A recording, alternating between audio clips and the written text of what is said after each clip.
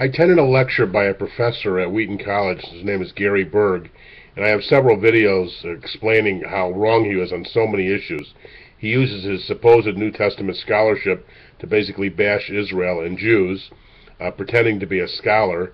His one verse that he used about the Old Testament was completely erroneous and out of context, and he neglects some very basic New Testament verses to further his cause. But that's not the main issue for this video. The main issue is that Wheaton College should just know that the guy is against free speech. He was complaining a lot about the Christians United for Israel Zionist group and their evangelical perspective, which is his right.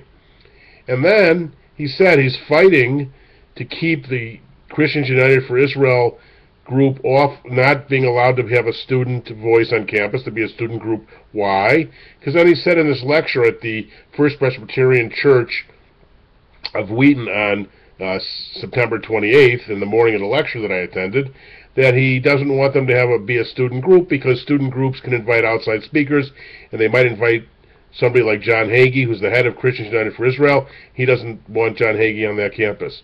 So here's a guy who gets a forum, supposedly teaching New Testament, and has no credentials on the Middle East, but goes around lecturing like he's some kind of expert and lies and lies and lies, in my opinion, and based on the facts that I know. But he wants to keep another evangelical preacher's voice off the campus because he doesn't obviously want to have anybody challenging the stuff that I think is nonsense coming out of his mouth.